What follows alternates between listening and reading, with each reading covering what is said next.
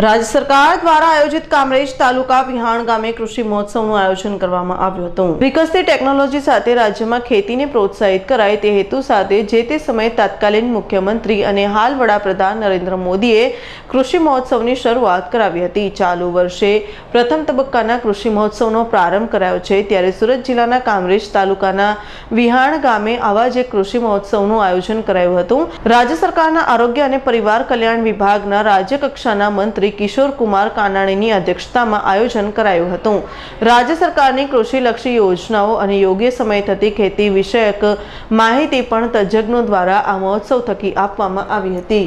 ખાસ કરીને કૃષિ મહોત્સવ થકી વૈજ્ઞાનિક પદ્ધતિથી ખેતી કરે અને ઓર્ગેનિક તરફ વળે તે હેતુ સાથે આ પ્રકારના કૃષિ મહોત્સવો યોજાઈ રહ્યા છે। વિહાણ ગામે પણ યોજાયેલ કૃષિ મહોત્સવમાં કૃષિને લગતા આધુનિક સાધનો, ઓર્ગેનિકથી થતા ફળો, શાકભાજી સહિતનું પ્રદર્શન પણ મૂકવામાં આવ્યું હતું, જેનાથી ખેડૂતો માહિતગાર થઈ શકે। કૃષિ મહોત્સવમાં કૃષિ વિભાગના તજજ્ઞો, જિલ્લા પંચાયતના પ્રમુખ સહિત પદાધિકારીઓ અને ખેડૂતો ઉપસ્થિત રહ્યા હતા।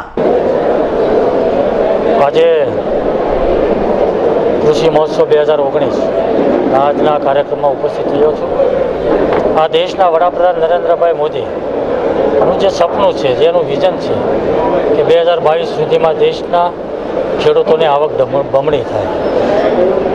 મને એવું લાગે છે કે આ દેશના વડાપ્રધાને ગુજરાતના જ્યારે મુખ્યમંત્રી થયા ત્યારે આ સપનાનું વાવેતર કર્યું હતું અને એના ભાગરૂપે ગુજરાતની અંદર જે કૃષિ મહોત્સવ થયા એનો ખૂબ જ સારો પરિણામ આ ગુજરાતને મળ્યું છે અને ગુજરાતના ખેડૂતો ઓર્ગેનિક અને આધુનિક ખેતી તરફ પ્રયાણ કર્યું છે।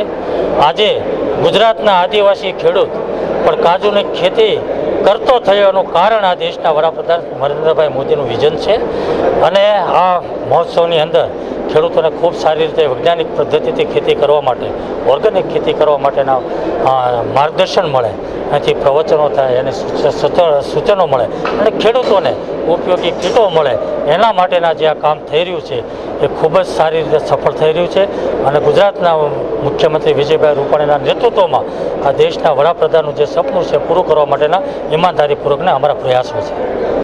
Bureau report, Surat.